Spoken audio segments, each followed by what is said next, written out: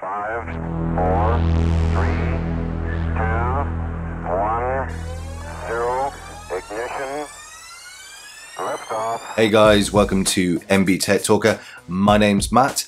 In this video, I'm going to show you how to take a packet capture on a Palo Alto Networks firewall so that you can analyze network traffic to help troubleshoot network problems. Most of you will know network administrators and security engineers use packet captures to perform tasks like monitor network traffic and analyze traffic patterns, identify and troubleshoot network problems, automatically configure packet captures when a firewall detects a virus, spyware or vulnerability, help determine if an attack has been successful, or just to learn more about methods used by attackers. Packet captures will intercept packets flowing from a client to a server or a server to a client, depending on how you configure the capture filters. These captures are then saved to a PCAP file, which can then be loaded into a tool like Wireshark to perform deeper analysis. Okay, so I've logged into the firewall. So what we're going to do is go to the Monitor tab, and then we're going to Packet Capture. So this is the main area where you can manage the filters, add the capture stages, and also download the capture files. Before you do any packet captures on a live production network, there's a few important facts you need to know. So packet captures are session based, so a single filter is capable of capturing both client to server and server to client. Packets can be captured on the interface or the data plane. The pre-pass match feature will capture everything before being processed by the data plane's engines. This can be extremely useful where data plane engines may not be properly accepting inbound packets. But there is a warning with this. Using the pre-pass match feature could seriously impact the firewall's performance and could degrade the network, as this will capture everything. If you're unsure, you can work with Palo Alto Networks TAC teams, or at least if possible perform the packet capture when the network is the quietest. And finally, when you enable filtering, any new sessions that have been marked for filtering will be captured. However, existing traffic sessions in place may need to be restarted to ensure that they're captured correctly. I know there's a lot to take in here, but trust me, after you have a few captures under your belt, it will become second nature. Right, let's get stuck in. So we'll start with the configure filtering area. This is where we can define custom filters to specifically match the packets we want to capture. The more granular you are with the filters, the easier it will be to find the information in the PCAP, and it will also reduce the load on the firewall itself. Okay, so let's click on Manage Filters, and as you can see, there are several fields that can be populated to narrow down the scope of the packet capture. Most of them are pretty self-explanatory, but let's go through them one by one. So ID, this is mandatory and needs to be 1, 2, 3 or 4 with no duplication. The ingress interface, this can be set to capture packets on a particular interface. Source, this is the source IP of the packets being captured. Destination, again the destination IP of the packets. Source port, destination port, and then protocol. This is for IP protocols, most commonly 1 for ICMP, 6 for TCP, 17 for UDP. You can check out all the assigned internet protocol numbers on the IANA website. I'll leave a link in the description. Then we've got non-IP. This can be set to exclude so that only IP protocol packets will be captured, or include to capture both IP and non-IP protocols, or only to specifically filter on non-IP protocols. An example of a non-IP protocol protocols are IPX, AppleTalk or NetBEUI. And then finally, IPv6. This would need to be checked if you want to capture IPv6 packets. Okay, so let's go through the lab scenario. I want to check my Windows 10 client on IP address 10.3.3.10 is making a TCP port 80 connection to a Windows Server 2016 running a IIS web server on IP address 10.4.4.100. And I also want to see SSH connections on port 22 to a router on 192.168.21.254. So the first thing we need to do is configure the filters. So we click on Manage Filters, and then we're going to click Add, and we're going to use ID 1. So the source is going to be the Windows 10 client, so that's 10.3.3.10. Destination is going to be the Windows server, which is 10.4.4.100. Destination port is going to be port 80 because that's web browsing. Protocol is going to be 6 because it's TCP. Non-IP, so we're going to exclude non-IP and we're not going to tick IPv6. This time I'm going to add another ID, but this time it's going to be ID 3. I'll come back to why this is out of sync at the moment, but just stick with me. So this time it's going to be the client again, which is 10.3.3.10, and the destination is going to be the router, which is 192.168.21.254. Destination port is going to be SSH port, which is port 22. Again, this is TCP, and then exclude, and again, no IPv6. So with just these two filters defined, this should give me everything we need. So like I said before, packet captures are session aware, but let's say something causes the return traffic to mess up. Maybe the source ports get changed or a sequence number is out of whack. We can mitigate this by having some sort of backup filters to mop up any straggling packets. So let me show you what I mean. So what we're going to do now is going to create 2 more filters. So this time we're going to click add, and we're going to do ID2. But we're going to do this in reverse. So I'm going to use the source as 10.4.4.100, and I'm going to have the destination as anything. I'm going to specify the source port this time as port 80, and then the protocol is going to be 6, and then exclude. I'm going to add another one, and this is going to be ID 4, and this is for the SSH connection. So this time it's going to be the source address of 192.168.21.254. Source port is going to be 22. Protocol is going to be 6, and again we're going to exclude, and we're not going to tick IPv6. So I'm going to click OK on that, and then when I go back into the filters, now we can see if we sort this, we have now got them all in order. So we've got 4 filters, and we've got the traffic in both directions. So this should aid us if we had something, some of the return traffic doesn't quite work out the way expected. At least we've got a filter in place that is going to capture that traffic originating, or the return traffic coming from effectively the server. So we can click OK on that.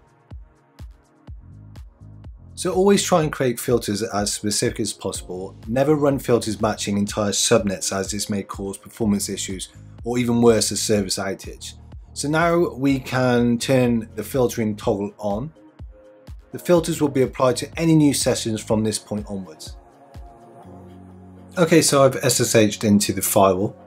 So let's check to see if the filters are working by checking that the global counters are incrementing when we generate traffic that matches the filters. So we need to issue the show counter global filter delta yes, packet filter yes. Hit return. As you can see, we've got counters, so we've got traffic that is matching the filters. And if I issue that again, now the counters have gone to 0. So the delta yes command indicates I want to view counters that have incremented since the last time I executed this command. The packet filter yes indicates I want to see only the global counters that match my filters. So if I open a browser and now go to the actual server, so we want to go to the WS Lab AD EDL. This is where I've got some files hosted on the IIS server. And if I was to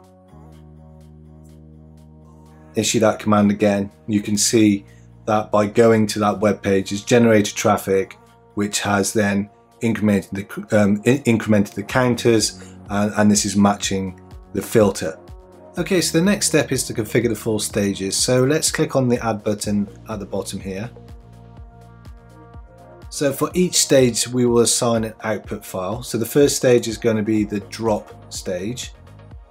So this is where packets get discarded. The global counters may help identify if the drop was due to a policy deny, a detected threat, or something else.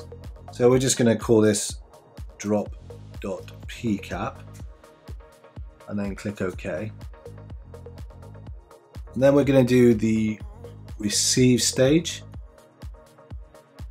and we're going to name that rx.pcap. So the receive stage captures the packets as they ingress the file before they go into the firewall's engine. When NAT is configured, these packets will be pre-NAT. So click OK, and then add the transmit stage. So tx.pcap. So this captures packets as they egress out of the firewall engine. So if NAT is configured, these will be post-NAT. And then finally we've got the firewall stage. I'll just name that fw.pcap. So this just captures packets in the firewall stage. So now we have all the stages defined, we can now get ready to turn on the capture button. But before, let's go back to the CLI and clear the existing sessions which match our filters. Okay, so I'm back on the firewall CLI. Let's issue the show session all. So this is going to give us all the active flows on the firewall with the corresponding session ID. If I wanted to clear a particular session, I would issue the clear session ID, and then you would find the ID of the session you want to clear, and then you would just type it in here and then press enter, and then that session would be removed. Then you would need to re-establish the connection. But because I'm in the lab environment, I'm going to clear all web browsing sessions. So I'm going to do clear session all, then I'm going to filter on application web browsing, and then you can see it says sessions cleared. Then I'm going to enable the packet capture from the CLI. You can do this either in the web UI or the CLI. So I'm going to do debug data plane packet diag set capture on. Then you get a little message to say packet capture is enabled. Now what we can do is go to the browser and then generate some traffic. So let's go back to IIS, and then we can go back again and generate that traffic. And also we can open up a new SSH session. So new session, and then we're going to SSH to the router, which is 192.168.21.254. So there's the login prompt. You can close that. And then if we do show session all, we should be able to see there's web browsing and SSH. And you can see actually the SSH is from the 10.3.3.10 to the 192.168.21.254. And then also we've got web browsing here, which is again from the 10.3.3.10 client going to the 10.4.4.100 DC zone on port 80. So once you've captured all your traffic and you're happy that you've got everything you need to make sure that you turn the capture off. So that's the debug data plane packet diag set capture off. And you get a little message to say it's off or it's been disabled. And then we need to clean up things by unmarking all the sessions in the packet debug. So if we just do the up arrow and go back to the packet diag, and then what we're going to do is we're going to clear the filter marked session all.